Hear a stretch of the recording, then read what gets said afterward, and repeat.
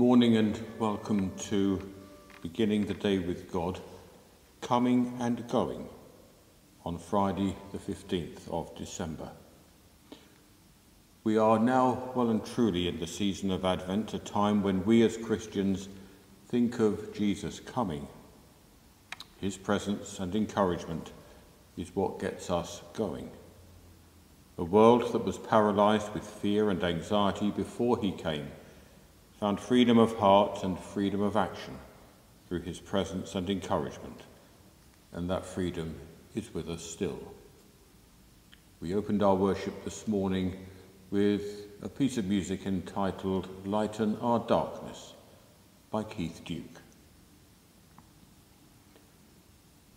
Lord Jesus Christ, we have come here to worship you in this glad season of Advent, a season of expectation, of celebration, and above all, of preparation. We come before you now and ask you to help us be ready, to give thanks for your coming, to recognise the ways you come to us now, and to welcome you when you come again. Open our hearts as we worship you, so that all we share may give us a deeper understanding of this season and a fuller understanding of your love. Amen. In Advent, we wait for you. God the Maker, Jesus the Storyteller, Holy Spirit of life. In Advent, we cry for you. God of justice, Jesus of Bethlehem, Holy Spirit of hope. In Advent, we long for you. You, God, are our love, our warmth, our light. Amen.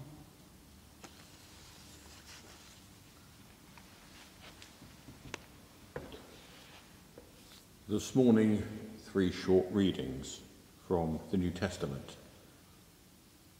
A reading first from the letter to the Romans.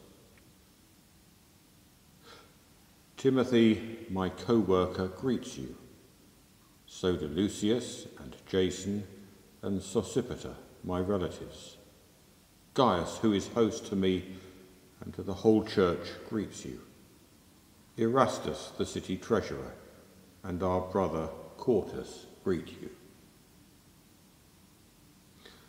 And now a reading from the first letter to the Corinthians. The churches of Asia send greetings. Aquila and Prisca, together with the church in their house, greet you warmly in the Lord. All the brothers and sisters send greetings. Greet one another with a holy kiss. Finally, a reading from the letter to the Philippians. Greet every saint in Christ Jesus. The friends who are with me greet you.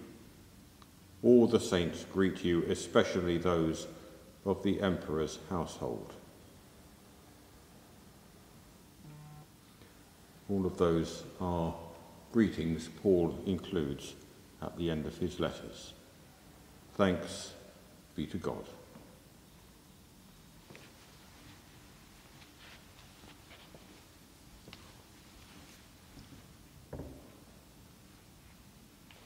Aristarchus, my fellow prisoner, greets you, as does Mark, the cousin of Barnabas, and Jesus, who is called Justus.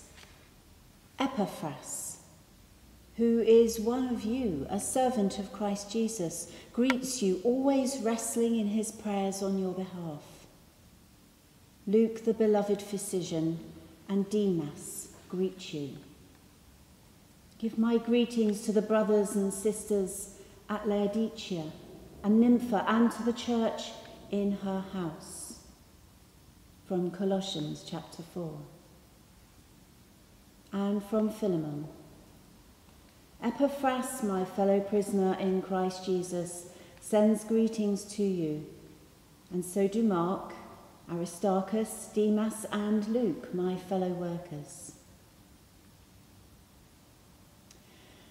Now a reflection. While there is no suggestion that Paul sent Christmas cards, There is no doubt he liked greeting people by name. Also, he did not write separately to everyone, but in his writings to various churches, he liked to pick out special people. Sometimes this was because they were his fellow workers, and the people getting his letter would have known who they were. Sometimes Paul picks out a name to remind the recipient of his duties, but equally he gives special mention of his gratitude to 2 at least of the women who gathered churches in their homes. That sounds strange to us, but in lands then occupied by the pagan Romans, there were no church buildings, and it was always up to someone to say, "You are welcome to gather in my house for the breaking of bread." In times of persecution, that invitation could be both generous and highly dangerous. By this time in Advent, most of us will have made up our minds about Christmas cards for this year. Some will have decided not to bother sending any, which can be a worthy decision, or it can be less than worthy. Truly, anyone who has allowed the number they send each year to increase and multiply till it becomes a real burden, exhausting as well as costly, could be justified in not sending any cards. Sometimes people have done that and then get grumbles from relatives or people who usually get a card. People choose different ways to avoid sending cards. For example, by putting a notice in the paper stating, "We will not be sending any cards this year." Or, "We are paying instead for a number of goats to be presented where needed on your behalf."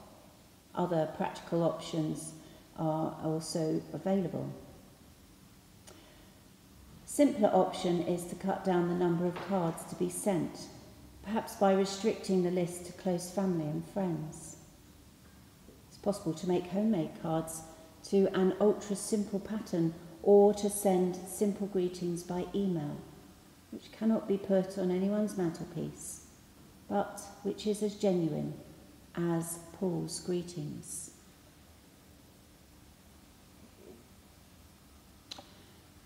Lord, my heart is not large enough. My memory is not good enough. My will is not strong enough. Take my memory and give it a quicker recall. Take my will and make it strong, and make me conscious of thee, ever present, ever accompanying. Amen.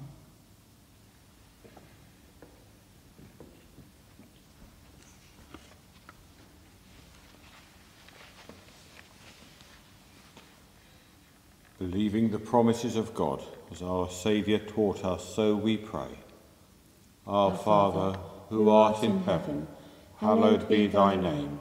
Thy kingdom come, thy will be done, on earth as it is in heaven.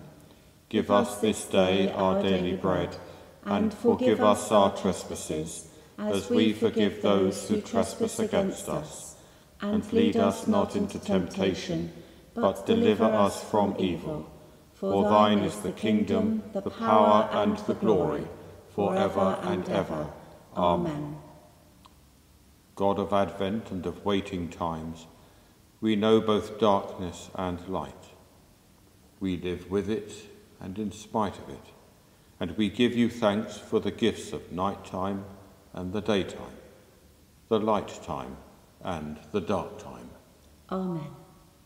The wonderful Counselor guide you, the mighty God protect you, the everlasting Father be with you, the Prince of Peace inspire you, and the blessing of God be upon you now and evermore. Amen. Light of darkness, as he